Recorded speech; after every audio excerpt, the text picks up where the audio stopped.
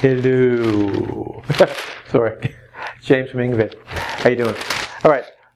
I have to, I made a lesson for you today that I hope will help you. It's off of the top 3 most important words you should learn in English. You've seen this word before, as I believe you have seen the other 3 words. And this time I'm going to try and expand it for you and give you a little way we use this word differently than you're used to, okay? It's important because we use it all the time, in a phrasal verb, in a noun, and in a verb form. Let's go. Go to the board. Okay. So the word today is, well, engVid makes my day. What would that mean? Okay? I'm going to explain it to you because obviously, you usually think of money and food. I make cake, I make money. Because usually when you make something, you have it, you bring it into existence, right? So we have it here. Okay? The 3 most important words in English, make. When we use make, we cause it to exist. You make it exist. Usually when people talk about do, they talk about actions. But with make, you should have a final product. All right? So let's go over here. The first one, you may recognize this. Luke, I am your father. But what did he really mean? Well, 2 things actually. He was talking 2 ways. Number 1, he was saying, I'm your father. I made you. I created you. But also, the fact you are a Jedi Knight. He made him. So we say, I made you. Well, when someone says that, they don't just mean physically created you. They say they created or create the character of you. Your character or your success.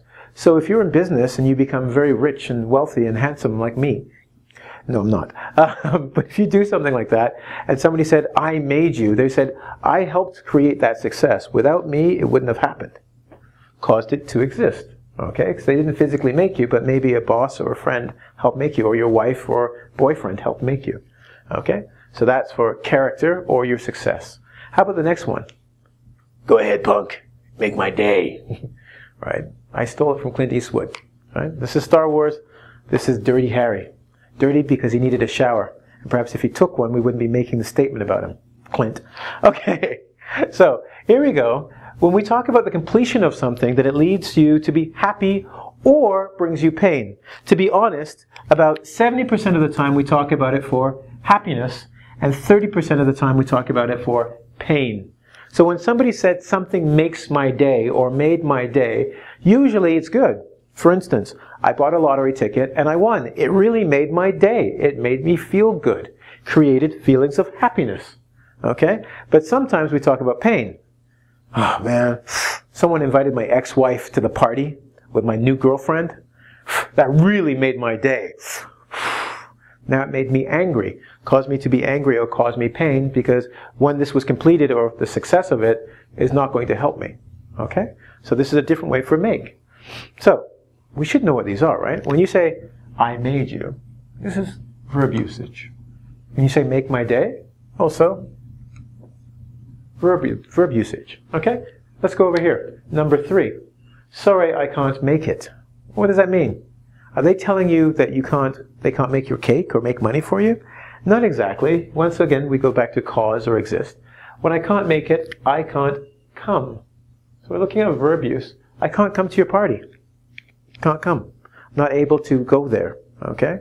So, exist, I won't be there. Or I can make it. I will come and I will exist being there. Right? This is different than arrive. Some people will go to the same. They're not exactly. In this case, when we say come, it means can you actually physically be there? Can you make it to my party? Now we can use the same thing later on when we talk about arrive. Arrive is usually the time you got there. So we talk about the time when you got there. This is the first part. Can you even come? Yes or no? Can you make it to my party? You're not at the party. We're just asking, can you come to the party? The next part is arrive. Well, what time did he make it? What time did he arrive? Usually you hear this in a business context. If the boss is looking for you going, when did Mr. E get here? Oh, he made it about 10 o'clock. He arrived then. They're not talking about come. They already know that he came there. But what time did he actually arrive? So similar, but very different. So something you really want to pay attention to. Context, right? Can you come to work tomorrow? Yes or no? Right? Can you make it to work tomorrow? That's what they're saying. Or, what time did they arrive? Or what time did they make it? Different, okay? Now, here's a phrasal verb, because phrasal verbs are good to know. Very common in English. And this one is exceptionally common. See Mr. E? Put some lipstick on. He's looking to make out with somebody. Now there's a couple of things for make out. It's a very interesting phrasal verb. Number one is the easiest one in English. When you kiss for a long time, right?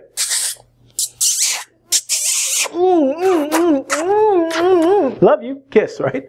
Make out. Kiss for a long time. Make out. The second one is, how did you do? What does that mean? If you're going for a job and your friend comes up to you, say Sly the Snake comes and goes, Mr. E, I heard you were going for a new job. Did you get the job? That's one way of saying it. Another way of saying it would be, how did you make out? In this case, it means, how did you do? Did you get what you wanted? Right? How did you make out? Maybe Mr. E goes to the store and said, I went shopping and bought some stuff. Then I might say, how did you make out? How did you do, or what did you get? So that's another one for make out. So listen for context. Because if there's no, maybe they're saying, how did you do? How did you do on the test? How did you make out on the test? Next. This one's interesting. When you say, I could make out somebody, it's not kissing them, it's not how did they do. It means to either see or hear with difficulty. It's dark outside, it's dark, dark, dark, and I look, and I see a worm moving across, but I can barely see the worm. I would say, I can barely make out the worm. I can see it, but with difficulty. Sorry, I can't make out what you're saying. You have to speak louder. I really can't make out what you're saying. I am having a hard time hearing you. Difficulty to make out. I can make out what he's saying if I listen carefully. I can hear, but I must try. Okay? And finally, Mr. E is on the make. Lipstick, wants to make out. Well, when we say someone's on the make, a very general term is they're looking for something. They're on the make. Looking for a job, looking for friends, looking for anything. So when you're looking for something, you're on the make, maybe you're searching is on the make. We say looking for, searching for. And one of the key things we use it for is this one. A sexual hookup. Worms get hooked all the time. Fishing, okay? But a hookup means to join together. To join together. So sometimes when we say, actually a lot of times when we say someone's on the make, we mean they're looking for a sexual hookup or a sexual relationship. Not marriage. You get the drift. So if they're saying I'm on the make because I want to make out with someone, clearly it has nothing to do with just looking for socks in a drawer. Cool? Alright. Listen, I hope you enjoyed the lesson. This was lesson 3 of the 3 most important words you need to learn in English. And Mr. E has helped me with my final part of the job today, which is this. If you want to learn other lessons, I know you do actually, and I know you can make it because you're sitting here now, so you got time, see? Alright, and it'll make my day. Certainly, I wouldn't say we've made you because you're a wholly formed person.